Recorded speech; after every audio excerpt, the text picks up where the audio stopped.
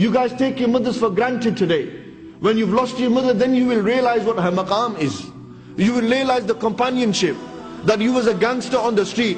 Everyone disrespected you. Everyone went against you. People put all kinds of blasphemous and derogatory terms against your daughters and against you. But who stood by your side and defended you?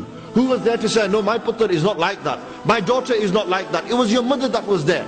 When crap hits the fan, as they say, and I use the word crap because I'm in the masjid. When crap hits the fan, who do you turn to? You turn to your friends. They're not there for you. They've left you. When you enter into a prison, who visits you in prison? Your boys don't visit you, they forget you. They don't know who you are. It doesn't exist in our life. We move on. We need to earn money, bro. We need to earn. It's all about making an earner. But who visited you in the prison service? Who visited you when you were in that 6x6 cell? When you die, who's going to visit you at your grave? Your mother's going to be there every Friday doing dua for you. When you die, your mother will be there. My question to you is, when your mother dies, will you be there for her? Or are you going to be too busy lost in this dunya? How many of you sitting here who has lost a mother, ask them. Ask them to bring their mothers back today.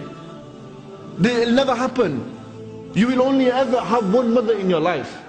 No one will ever be able to replace your mother.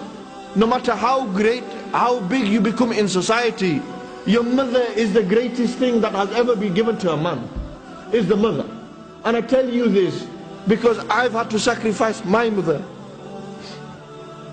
I've had to give up my mother. And I have to ring her on the way here. And I have to say, Mom, do dua for me. I've got a speech in Sheffield. Yet you got mothers at home, but you disrespect them. You got mothers at home and they mean nothing to you. Ask Asim.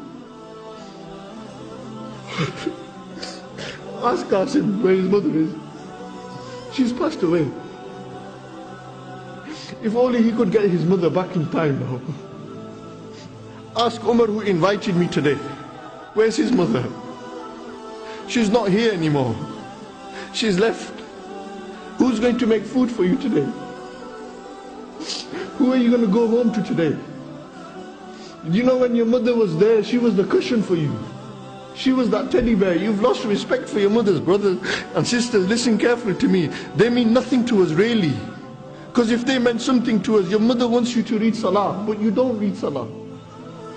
Your mother wants you to be practicing on the deen, but you don't practice your deen.